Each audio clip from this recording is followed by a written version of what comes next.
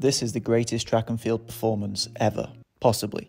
Cutting straight to the chase, that was today's run by Jakob Ingebrigtsen as he smashed the 3,000 metre world record, running an astonishing 7:17:55, which for almost everyone watching this video is incomprehensible, but here's the breakdown. So in 1996, Daniel Komen set a world record that stood the test of time when he ran 7:20:67, and for 28 years no one has even got close.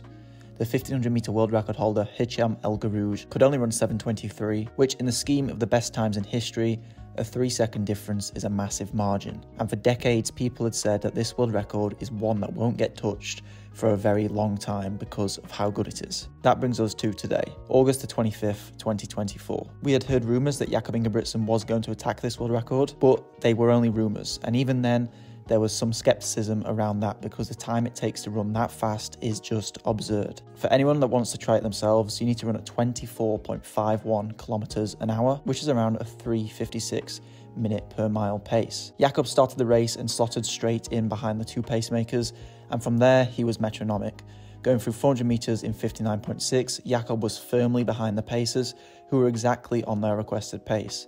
They went for 800 metres in 1:58.2 and 1,000 metres in 2:27.6, so around 7:23 pace, but Jakob does like to close faster. Jakob went through the mile in 3:56 and 2,000 metres in 4:55.3. At this point, he was without a pacer and only had himself to push on to break this world record.